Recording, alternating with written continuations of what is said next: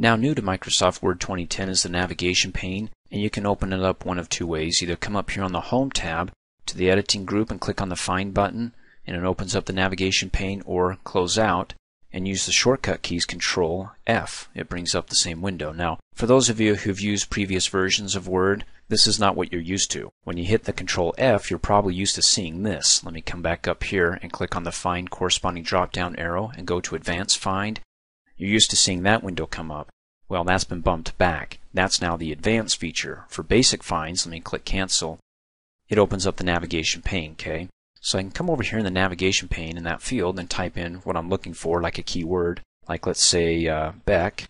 When I type it in, it quickly searches the document, does a couple of things. One, over in the document, it highlights the last name Beck, and then also down below it shows you that it found 12 matches. It has the keyword in it and also the text before it and after it, so that way you can scroll through here and say, okay, I remember something about Beck, he's the keyword, but something about faith in the government, and you can come down here, oh, there it is, faith in the government, it's right there, so you can click and go right to it, okay? So you can get the context, the words before and sometimes after the Beck here. You don't get much after this one right here. So you can have an idea of what you're searching for instead of just going through all the Becks. Go ahead and read a little bit before it and see if that's the part that you want to be able to advance to just by clicking on it. Or come back up here and you see those triangles.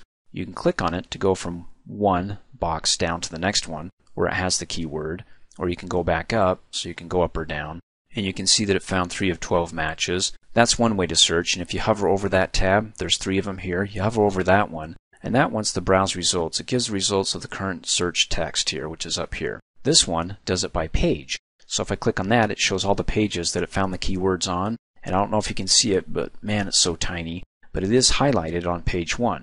There's no page 2 because it didn't found Beck on page 2. But there's some highlights. You can barely see it here on page 3. So that way you can go, okay, what pages have this keyword, what pages don't. Or you can go to the first tab, and when you hover over it, let me hover off and hover back on it, you can browse by headings in your document. This document doesn't have any heading styles applied to it, and you want to watch my training video on headings, but if there were headings and you want to search by the keyword, it would advance to those headings if it was found that keyword within that heading, okay?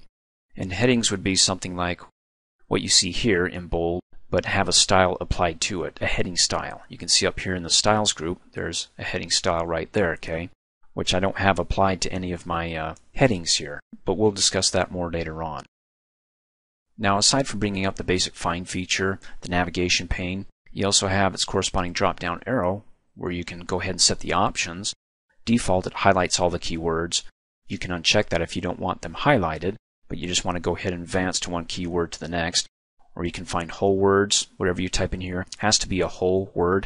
Can't just be part of it, like where it says Glenn Beck. It has to be by itself. So you can make some changes there if you'd like by checking those boxes or unchecking them. Let me go ahead and click Cancel. So if you want to learn more about the Advanced Find feature, which I recommend you do, aside from the basic find, you want to watch the next training video.